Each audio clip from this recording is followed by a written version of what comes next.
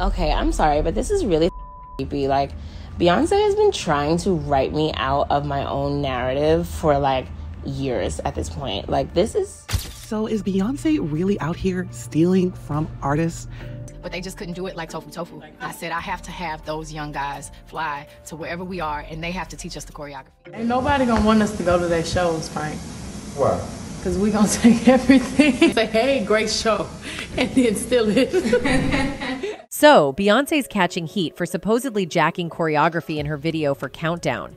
And guess what? This ain't the first rodeo for Queen Bey. She's been accused of copying moves before. Her latest album, 4, is getting extra shade for rumors of lifting ideas. What's the deal, Bey? Beyonce has undeniably risen to superstardom over the past 2 decades, transitioning from Destiny's Child to an awe-inspiring solo career. Her journey to the pinnacle of the music industry is nothing short of remarkable. Yet, with fame comes scrutiny, and Queen Bey isn't immune to it. Her success has also brought along a fair share of claims that she copied or stole from others. In fact, a choreographer from a certain show even took to Instagram to call her out. Seems like with all the glitter, there's also a bit of drama in Beyonce's stardom. Throughout her whole career, Beyonce, the singer-songwriter extraordinaire, has been all about references. Whether it's sneaky Easter eggs tucked into her lyrics or tipping her hat to the icons she admires, the single lady sensation is all about pushing the boundaries to craft unique and artistic visuals. Superdome. 1, 2, 3, 4. Next. Yet, as it often goes with great artists, not everyone's a fan of her take on things. She's stirred up some controversy lately for her Renaissance stage performances and artwork that seems to echo the fembots created by Japanese artist Hajime Sorayama. In 2011, Beyonce dropped her single Countdown as part of the 4 Inches album. However, the music video stirred up quite the storm due to its striking similarities to the work of Belgian choreographer Anne-Therese de Keersmaker. De Keersmaker didn't hold back, expressing her displeasure openly. She stated to Studio Brussels, "I'm not mad, but this is plagiarism. This is stealing." The controversy surrounding the video brought attention to the fine line between inspiration and imitation in the world of artistic expression. According to De Keersmaker, Beyonce drew heavily from her works Achterland from 1990 and Roses Danced Roses from 1983. Beyond the dance moves, De Keersmaker pointed out similarities in costumes, set design, and even specific shots from Thierry Demay's film On Roses Danced Roses. Expressing her frustration, De Keersmaker remarked, "It's a bit rude. What's rude about it is that they don't even bother about hiding it." In response, Beyonce acknowledged the inspiration in a statement saying, "Clearly, the ballet Roses Danced Roses was one of many references for my video Countdown. It was one of the inspirations used to bring the feel and look of the song to life." Beyonce also mentioned that she drew inspiration from various other artists for the video. "I was also paying tribute to the film Funny Face with the legendary Audrey Hepburn," she continued. "My biggest inspirations were the 60s, the 70s, Brigitte Bardot, Andy Warhol, Twiggy, and Diana Ross." Beyonce added, "I've always been fascinated by the way contemporary art uses different elements and references to produce something unique." Following Beyonce's statement, De Keersmaker wrote a letter which was posted on the Studio Brussels website. "Beyonce is not the worst copycat. She sings and dances very well, and she has a good taste," she wrote. On the other hand, there are protocols and consequences to such actions, and I can't imagine she and her team are not aware of it. De Keersmaker also said her choreography felt out of place within a pop music video. In the 1980s, this was seen as a statement of girl power, based on assuming a feminine stance on S-expression, she wrote.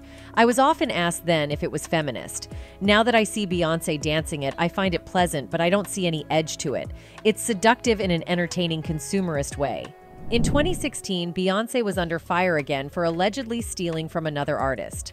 Choreographer Marlon Oritz took to Instagram to accuse Beyonce of stealing moves from her troupe's show De La Guarda. "I'm sorry I don't bash artists, but I respect fellow creative artists and don't like to use social media to promote something that can be perceived as negativity." Oritz began her Instagram caption. "Beyonce, you have the nerve to steal exact concepts and choreography from other real creative geniuses." She continued, "You stole from Breaking Surface, you stole the stomping from De La Guarda Fuerza Brutanic. It's okay to be inspired, but at least make the effort to make it your own." However, Beyonce has still received criticism even when giving credit and making something her own. On the Renaissance track Energy, Beyoncé used an interpolation of the song Milkshake by Kelly's. Towards the end of the song, Beyoncé sings the familiar La La La La La part of Milkshake. However, the new version of the song has removed those vocals from the track due to Kellis's disapproval.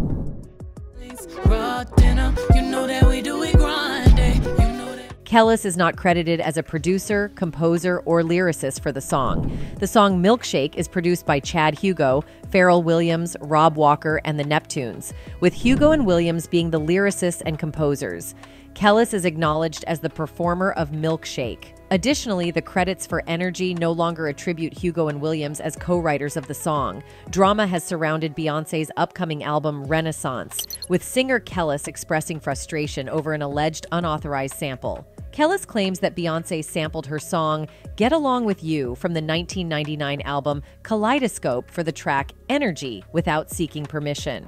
Adding to the controversy, Kellis asserts that all parties involved in the original 1999 single were aware of the collaboration but did not receive any communication about the sampling.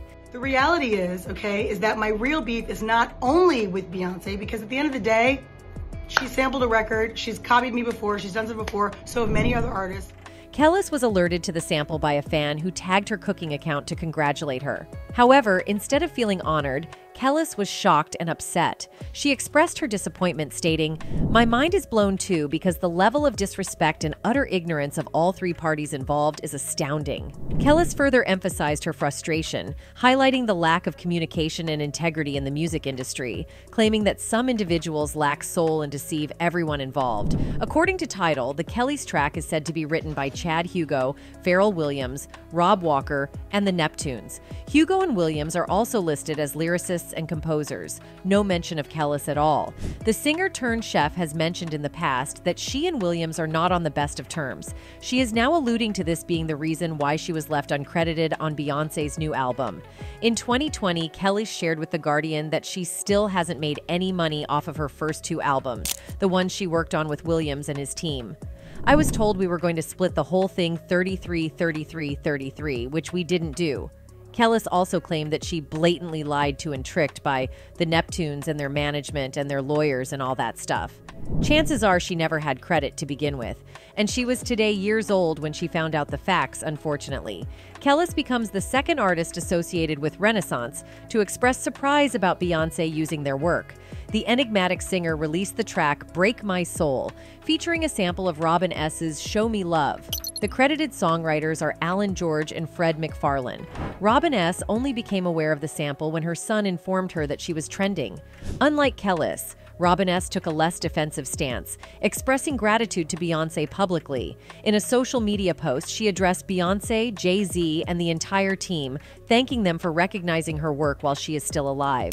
Despite the lack of direct communication, Robin S. acknowledged the honor and excitement of the collaboration and expressed anticipation for future possibilities.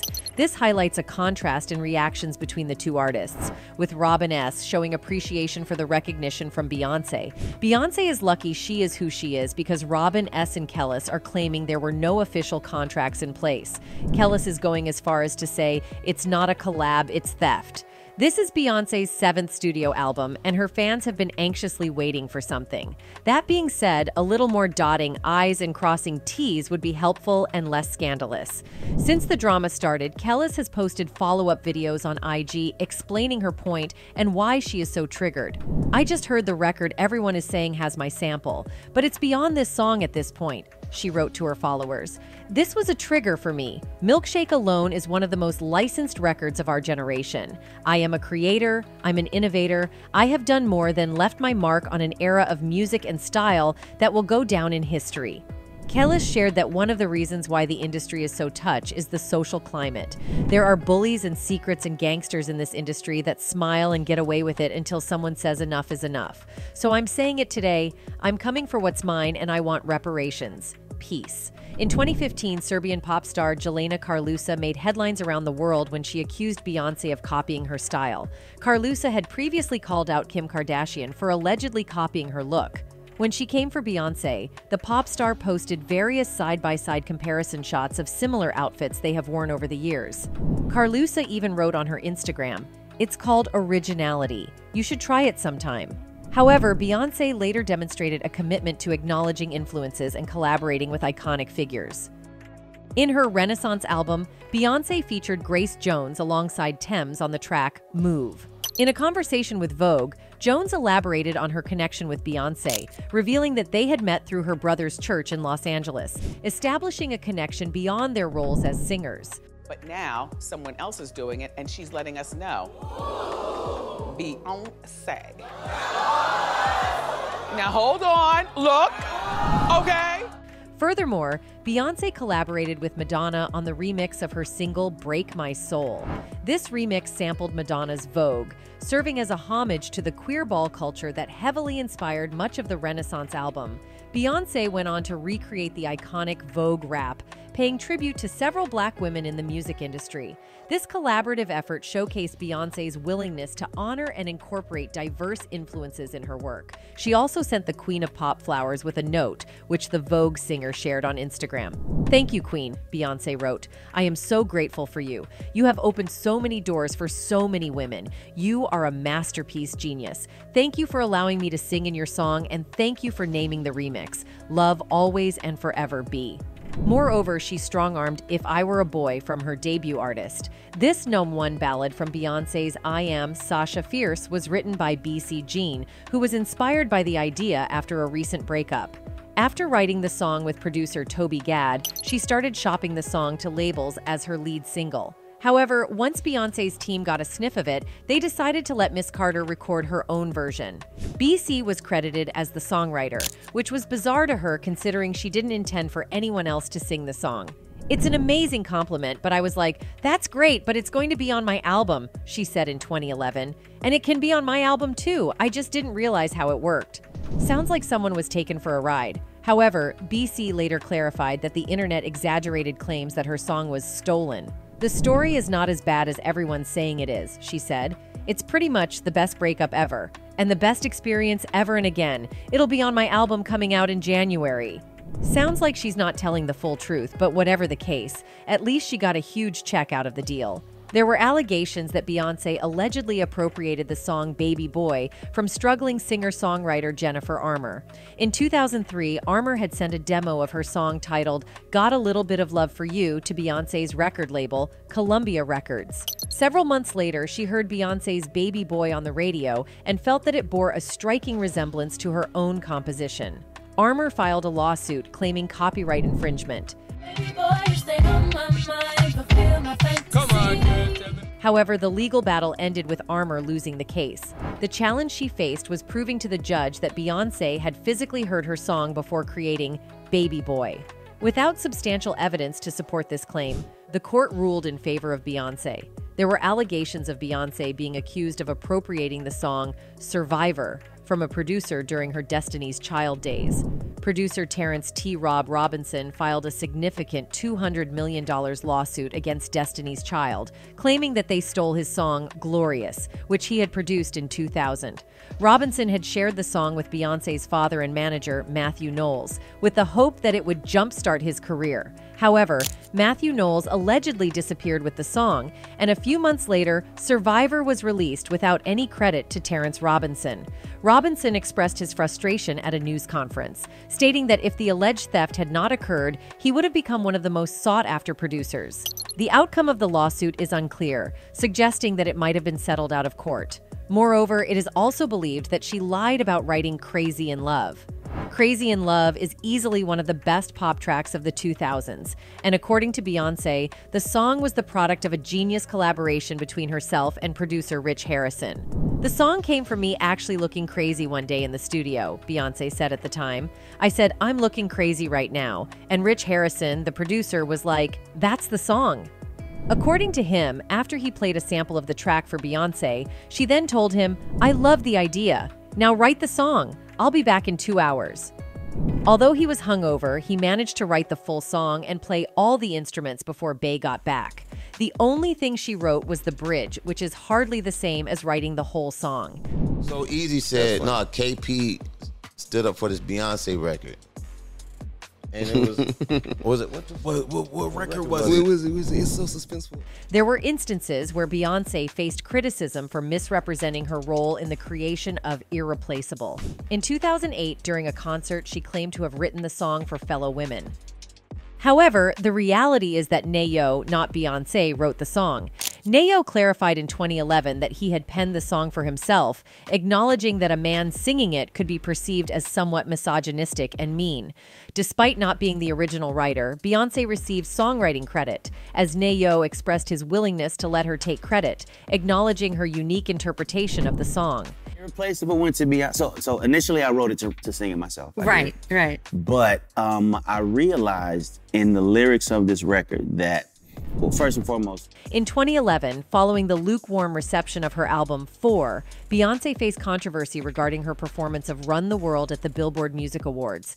Despite the cutting-edge appearance of the performance, it was revealed that both the performance and choreography were directly inspired by Italian pop star Lorella Cuccarini. Facing backlash, Beyonce admitted the influence in an interview, stating, "My makeup artist showed me the performance of Lorella Cuccarini a year ago, and it inspired me so much." Surprisingly, Lorella Cuccarini responded positively to the similarities, expressing that she enjoyed them and appreciated the additional attention she received in the United States. She lied about the Stevie Nicks sample in Bootylicious being her idea.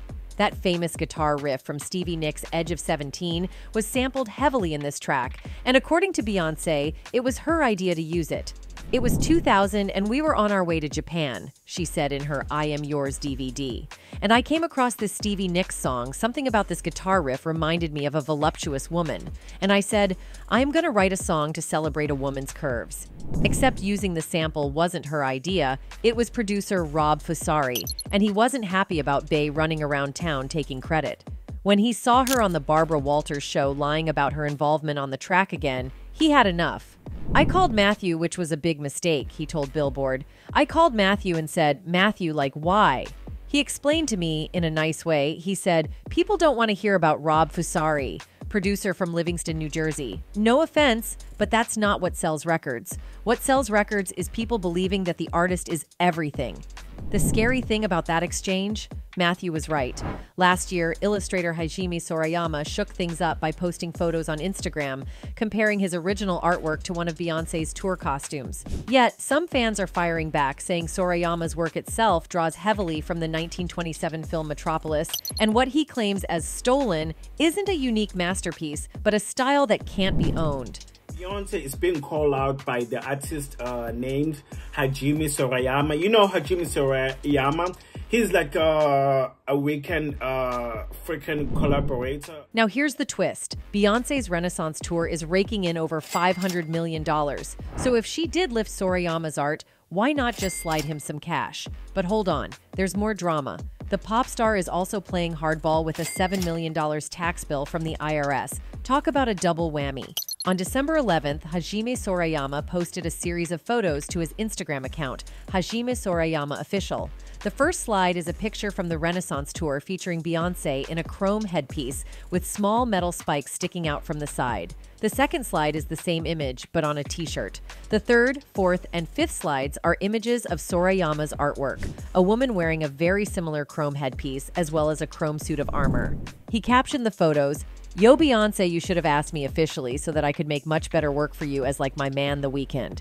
The post now has over 57,000 likes and over 3,500 comments, making it both his most liked post and his most commented on post. It's currently unclear if Sorayama is taking any legal action against Beyonce. Distinguishing between inspiration and outright imitation lies in the ability to advance the artistic dialogue. Can one infuse a personal touch? Can creativity be elevated and extended to uncharted territories? Consider Michael Jackson, who took James Brown's shimmy and transformed it into the iconic moonwalk. Similarly, Beyonce redefined Tina Turner's distinctive figure-flaunting costumes and impassioned performances, giving rise to her alter ego, Sasha Fierce. It's about making the influence uniquely one's own, pushing boundaries, and propelling creativity into new realms. An artist's wellspring of creativity should serve not only to offer insight into their origins, but also to propel the audience towards a curiosity about their future trajectory. Replicating someone else's work without infusing personal perspective or opinion is akin to a knockoff bag from Chinatown, cheap and lacking originality. What are you trying to do? Are you trying to encapsulate my music in time and say, like, you know, like it's vintage or something, as if I'm not? Even when approached with the best intentions, Beyoncé's imitations can come across as uninspired. A more genuine acknowledgement of the smaller artists who contributed to her greatness, both materially and metaphorically, would be appreciated. A friendly suggestion to her creative team, perhaps a lighter touch with the inspiration, modifying elements like wardrobe or lighting could make a significant difference. Ultimately, excessive copying does a disservice to Beyoncé herself.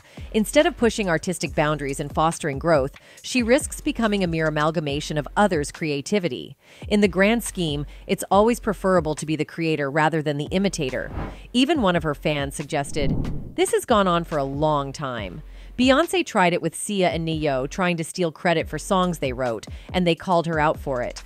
Her ego is way too inflated to think she deserves more respect than an artist who writes their own music. She's a performer, period. No one has held her accountable for her shady antics. Another one added, "Even Ne-Yo said that Beyoncé would change a word in a song to get songwriting credits. I think Matthew taught her how to be a bully in the industry. Also, Beyoncé doesn't write her albums because she can't write them. She doesn't have the most vast vocabulary, which is why she no longer does in-person interviews." One more person wrote, "That's why Ashley Everett wasn't on this tour. She wanted a raise, and Beyoncé said no, after working with her for almost 20 years. And to see that Beyoncé had the budget for 100 different custom-made costumes for her alone, but not enough to pay your dance captain of almost 20 years is insane to me." Moreover, the allegations also include the replication of an entire music video frame by frame for her song Spirit, part of the 2019 Lion King reboot soundtrack. Additionally, claims assert that the song itself, Spirit, has similarities to the 1985 Mike and the Mechanics' hit Silent Running. The wind is talking. Specifically, Beyoncé is accused of borrowing extensively from an 18-minute music video created by South African artist Petite Noir, with her version released almost 2 years later. This has sparked outrage and disgust among many online users who condemn Beyoncé's actions as blatant theft. While a portion of Beyoncé's fan base, the Beyhive, has attempted to defend her, asserting that she was offering a gift to Africa, a considerable number of people, especially Africans on social media, are expressing anger and frustration. They are calling out Beyoncé's actions as unlawful and condemning her for appropriating elements from African culture while claiming to contribute to it. The controversy surrounding Beyoncé's recent work has left many questioning her choices and the authenticity of her artistic contributions. The controversy surrounding Beyoncé's alleged copyright infringement has stirred reactions from the Beyhive, with some acknowledging the blatant nature of the infringement, while others attempt to make excuses for her actions. Some individuals, perhaps misguidedly, defended Beyoncé by arguing that her wealth eliminates the need for her to steal, despite the fact that accusations of copyright infringement have been made against both Beyoncé and her husband Jay-Z in the past. In an attempt to downplay Beyoncé's awareness of Petite Noir, one Beyhive member falsely claimed that Beyoncé doesn't know the South African artist. This assertion was challenged by individuals who conducted searches, uncovering a 2015 article in The Guardian featuring Petite Noir and mentioning his connection to Solange Knowles, Beyoncé's sister. The article suggests that the Knowles family is familiar with Petite Noir, providing a potential link to how Beyoncé might have come across his work. I was looking for artwork for the compilation, and I was like, this is perfect. Allegations of not only visual but also musical theft further intensify the controversy. The situation has prompted discussions on social media about the legality and ethics of such actions, with some questioning the authenticity of Beyoncé's creative process. The accusations against Beyoncé for alleged copyright infringement are indeed serious and have been reported on multiple occasions. The claim that she appropriated copyrighted material from a New Orleans producer's album titled Lemonade mirrors the current allegations involving Petite Noir's work. If these allegations hold true, it suggests a pattern of behavior that extends beyond a single incident. Critics and some members of the public have voiced concerns about the ethical and legal implications of such actions, asserting that they demonstrate a lack of creativity and an unscrupulous pursuit of financial gain at the expense of other artists. While some members of the Bayhive passionately defend Beyoncé, attributing her success to hard work and talent, others, as you mentioned, are critical of what they perceive as a pattern of plagiarism. The controversy surrounding Beyoncé's alleged actions raises questions about artistic integrity, accountability, and the consequences of such behavior in the music industry. As with any allegations, it's important to consider evidence and due process before making conclusive judgments. However, if proven true, the impact on Beyoncé's reputation and legacy within the music industry could be significant. While everyone is up in arms, Beyoncé continues to drop promotional content ahead of the album release. If that doesn't read unbothered, then what does? Anyways, that's it for today. See you in the next video. Until then, goodbye.